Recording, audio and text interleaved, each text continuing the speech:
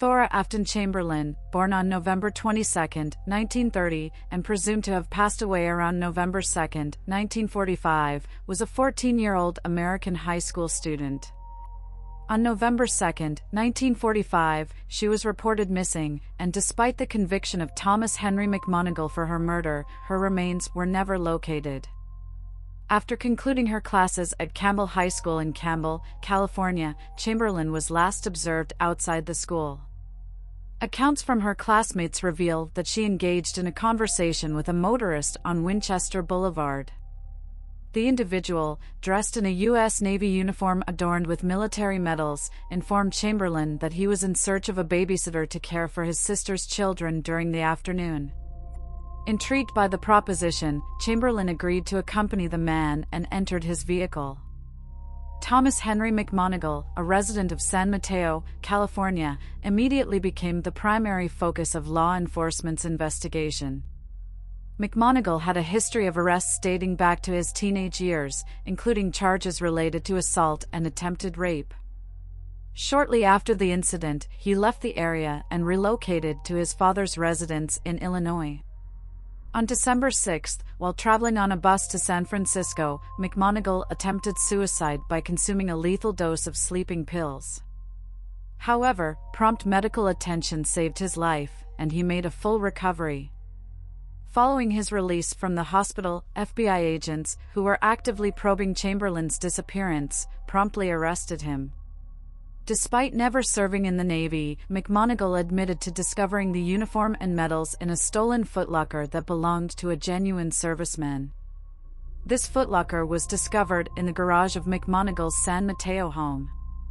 However, his accounts regarding Chamberlain's demise and the whereabouts of her body were inconsistent and varied greatly.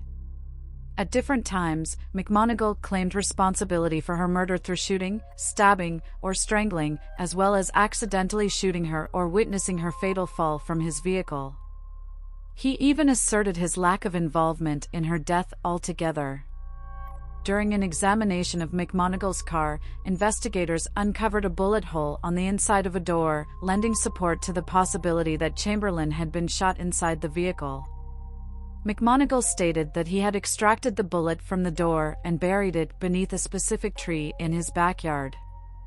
Additionally, he alleged removing and burying the car's stained padding and upholstery, tainted with Chamberlain's blood, in a drainage ditch near his workplace. Both locations were searched, leading to the successful recovery of the bullet and car parts still bearing traces of blood. Forensic analysis confirmed that the bullet had been discharged from McMonigle's .32 caliber Colt revolver. McMonigle also claimed that he disposed of Chamberlain's body by throwing it off a cliff known as the Devil's Slide, overlooking Half Moon Bay on the San Mateo County coast. A thorough search of the area uncovered 2 pairs of socks, red and blue, wedged in the cliff face, which were positively identified by Chamberlain's parents.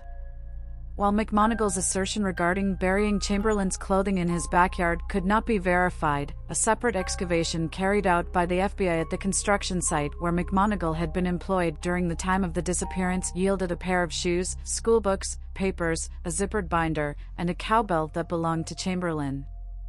According to the prosecution's theory, McMonigle allegedly abducted Chamberlain with the intent to commit sexual assault.